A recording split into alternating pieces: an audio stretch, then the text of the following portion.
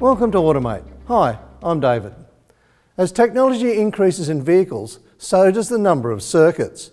Being able to navigate efficiently through a wiring diagram is an essential skill for the modern technician.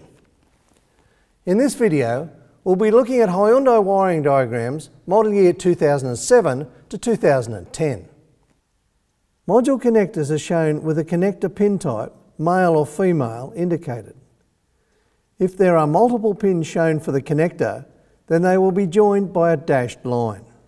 Clicking on the connector link will again open a new window showing the various views. Inside the module will be a description of the function of each terminal. The components will have their internal wiring shown. This will often help in determining the operation of a component. The wiring to the knock sensor is shown as shielded wiring. The grounds on the diagram are shown with a two-letter prefix. First there is a G, then the second letter will refer to the harness. These are linked to a parts information window. The ground location and harness information will be displayed in the window. Variations can be displayed with a bracket.